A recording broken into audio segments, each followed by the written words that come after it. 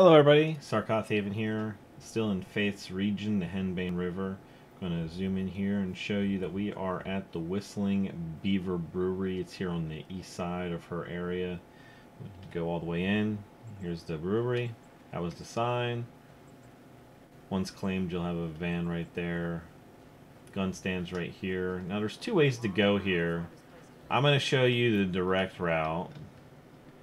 So when you come in here, you're going to see these brewery machines. Well, if you go underneath here, you actually sneak under there. You could have come up through that way. I'll show you that in a minute. But so this is the safe. There'll be the silver bars and the cash in there. There'll be some extra cash, and that's about it. But let me go ahead and take you around the other way. I just want to show you guys this. This was actually the route I found first. I didn't even realize that was under there until I found it this way.